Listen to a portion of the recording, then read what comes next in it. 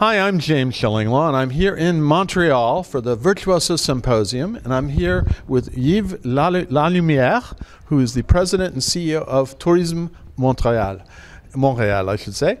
And we're going to talk a little bit about why Virtuoso selected Montreal, because it's as a luxury destination that they wanted to have their symposium, as well as Montreal as a luxury destination.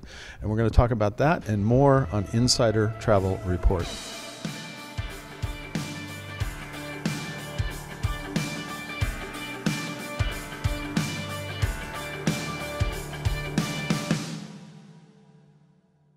Now, Yves, first of all, it's great to be back here. I have to admit, I haven't been to Montreal in many, many years, and I'm really looking forward to this visit with Virtuoso. Well, it's great to welcome you, and obviously shame on you for not being here. No, I did many spanks. Yes, absolutely, but we're happy to be spending a few days with us, especially in the Virtuoso Symposium. It's a great opportunity for Montreal. It's nice to be chosen as well as a urban destination, to be chosen for luxury travel, and for those multiplier, those 400 travel advisor.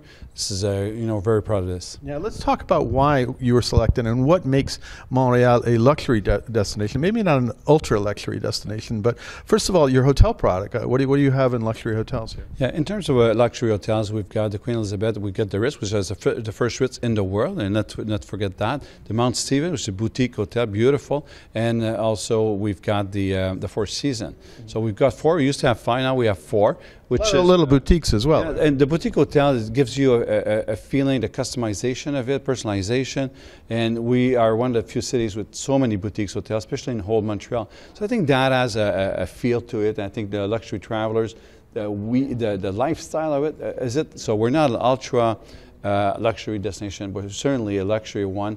And the number of restaurants we have, the number I was going to get into the culinary. Obviously, Montreal is very famous for its culinary scene and the dining, because you have amazing restaurants here, right? Yeah, well, after New York, we're the city with the most restaurants on a square mile, and we've got 57 different variety of restaurants in the city as well. And then we've got the Maison Boulud of the world, we've got the Toqué, we've got Joe Beef, we've got a lot of restaurants.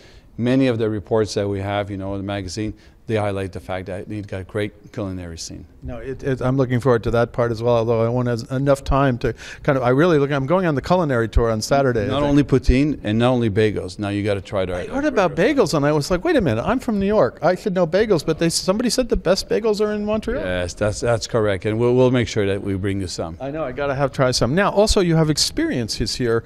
You are kind of the circus capital of the world, right? Yes, people, sometimes they think that Cirque du Soleil comes from France or other, they're Vegas, they're everywhere in the world, but they were founded here in Montreal. We've got always their show, they always being tested here. Now we've got Echo here, but we also have other troops as well that are here. So we truly are the circus festival of the world. Yeah, and it's amazing. What are the other kind of luxury experiences that people can get here? Well, I think you've got, Azamara, and you've got Crystal, and you've got Silver Sea coming into the center. The cruising, yeah. On the cruising side as well. Then you've got the festival.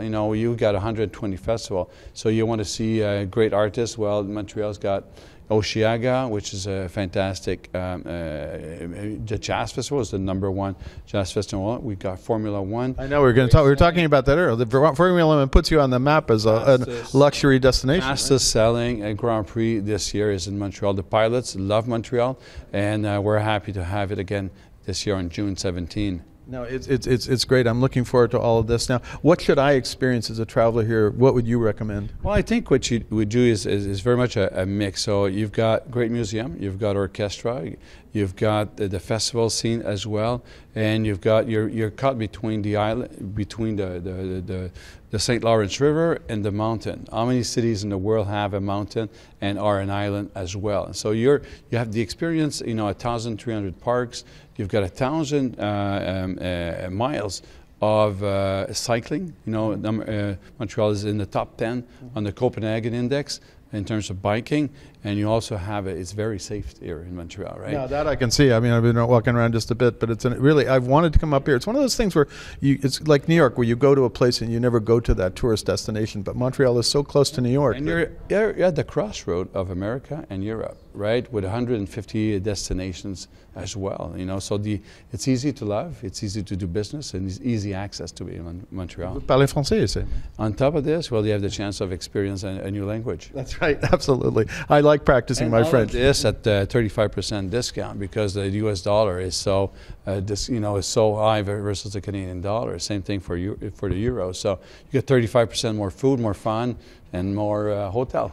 Value destination, absolutely. Well, Yves, thank you so much for taking some time to tell our travel advisors out there. We go out to about 116,000 travel advisors around the U.S. and some in Canada about Montreal. Well, we welcome 2.5 million Americans every year, and we just want more. You know, there's still a lot of room for us, a lot of room for you to come and visit, and just learn a few words in French, though. That's right. I will try. Now, where can you go to get more information about Montreal? Well, in our site, obviously, Tourism Montreal, and we have an increase of 55% over last year in terms of visitation. And in terms of the U.S. market, in terms of Google, you're talking now around 75% more visit than we did in 22. So lots of Americans are looking for Montreal. And again, we've got great hotels and great restaurants for you. And tourism is back now after that pandemic? It's not going to stop anymore now. That's fantastic. I think what we're seeing all around. I'm looking forward to my visit. I got 4 more days here. Yves, thank you for taking the time with us. Merci beaucoup. À bientôt. I'm James Shillinglaw, and this is Insider Travel Report.